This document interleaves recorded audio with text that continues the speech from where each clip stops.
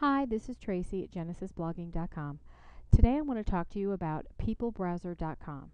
It is a new Twitter application that I've been using that's actually browser based, and it actually allows you to connect with several of your social media applications all from within this one browser application. It is absolutely fabulous. You're going to love it. I'm not going to touch on everything today because it would make the video hours long, I assure you. To log in, you click on the big T and you enter in your Twitter ID information and you click log in.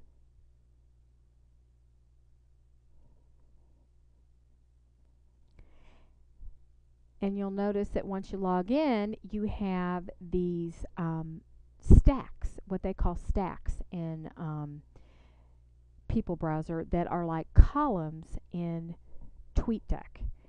And I have set down here is where you adjust how many stacks that you have visible. And if you slide this over to the left, you would have more stacks available. In the further over to the right, you have less stacks available. What that basically means is that the further to the right you go, you have more stacks. You have less stacks, but the stacks are wider. So I wanted less stacks on my window, so I had a little more room. I can see it a little bit easier. I didn't want these little bit tiny narrow stacks. That's just me. Up here across the top is all of the stacks that I can have. By default, I have the following, all the people that I'm following, and then I have here my replies that are directly to me. But I can also have a stack for everyone on Twitter, which is pretty cool. And then I can have one, of course, for the following, but I could have one of all of my followers, of all the people that I'm following. I could have a stack of just them. And then of sent and favorites and of course the replies, which I have up here in my direct messages and different things. But you can have various reports, and anytime you click these, it's going to open it up in a new stack. Okay, and then you can have groups, and by popular hashtag or different hashtag groups. For example, I can click to open a stack for that Facebook group, and you'll notice that it kicked over here. And while that's loading, it's going to go over to the right. It's not going to change and squish down my little boxes. I'm going to scroll right to get to that group. But here, if you'll notice, if you click this is all of the social networks that you can access via People Browser, which is very, very nice. And every time that you click one of these, it changes your options. So, for example, like when I click Photo Bucket, for example, I can click this and it will open up a stack and show you my photos that are loading over there. See, and it's going to load up my photos, and see, here's all the all the tweets that are tagged for the Facebook group or whatever, and it'll load those up. And there's my photos from my Photo Bucket, and there's my new little grandson. So it just loads a new stack for those every time you click something up at the top. It just simply loads it into a new stack. That's all it does. Now, to open up the area to tweet, you would click this little green thing up here, and then it's going to open up a section at the top. Now, consequently, if you click the search, it will also open up this same area because it's all on the same level. And this is where you would post or type your tweet, and you can type the @ or the direct message, and it has an autocomplete feature, and then you can enter a URL into this line also for shortening. And this is where you can also select to send your tweet to Facebook as a Facebook status, to friend feed, to Identica, or also to Ping FM. You could choose to send it to just Twitter or to any of these. And also, as an option, you can choose to send your tweet, save it as a draft, or send it in an X number of minutes as a delay, like schedule it to send it ahead.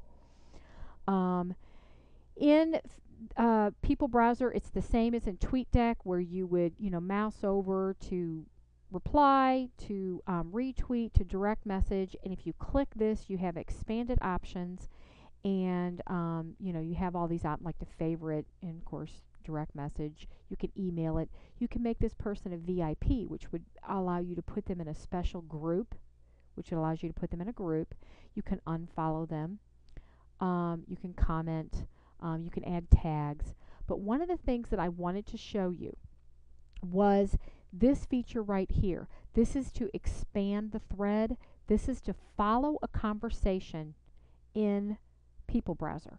When you expand that, you are following back the conversation within this particular thread. Very, very, very cool feature. Love that. Absolutely love that. Of course, there's also, the to-do and lots and lots to do. But what I wanted to show you is here's your settings. Obviously, click that. This is where you adjust your API. If you're maxing out on your API, increase this minutes right here. Increase it. Make it like 6 or 7 minutes, and that'll increase the intervals between your auto refreshes. So increase it if you're running out of API. Okay. On view, this is where you can increase your font size. Look at this. See? Just made it bigger. Love, love, love that. This is where you can change the theme. You can adjust the colors if you want to, but then you can click it. They have Classic, then they have Outlook. Love, love, love that. They have the Facebook theme. Like that too. Then they have a pink theme. And if you don't like it as it is, you can come in here and adjust the colors and make it your own and click Update. Okay? So you can do that too, and once you select those at the top, it automatically selects it. If you customize it, then you click the Update. Okay? So that's pretty cool. But say I want these column headers to be different. You can actually customize the column headers too. So say I wanted this one to be a little bit more of a, I don't know, darker blue or something, or gold, or, whatever. You can adjust that color to be whatever you want, and then set that, and then close the X, and then you've adjusted that header color. So this is where you can adjust it. I suggest you do. I suggest you go down there and you would set that up, and make sure that you have all your settings exactly the way that you want it to be. That's where you need it to be. And this is where you, down here in accounts, is where you add all your information for all of your accounts. Okay? And so this is, where you would, adjust if you need to change your a username or a password or something like that. This is where you would do that, would be right here in under the accounts feature. So down here at the bottom, that's where you would do that, right down here. So, and you can also have a one stack option. So there's a lot to People Browser. This is a very quick synopsis to get you going, get you started. Go up here to peoplebrowser.com, no E, just SR there at the end, and check it out. Let me know what you think. I'll have more videos coming soon to show you all of the features that are found within People Browser. Just love it. Anyway, we'll speak soon.